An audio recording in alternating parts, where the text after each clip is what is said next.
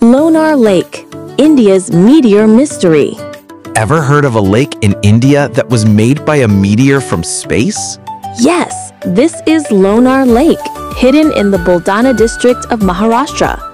Around 52,000 years ago, a giant meteor traveling at 90,000 kilometers per hour slammed into the Earth, creating a perfect circular crater almost 2 kilometers wide. But here's what most people don't know.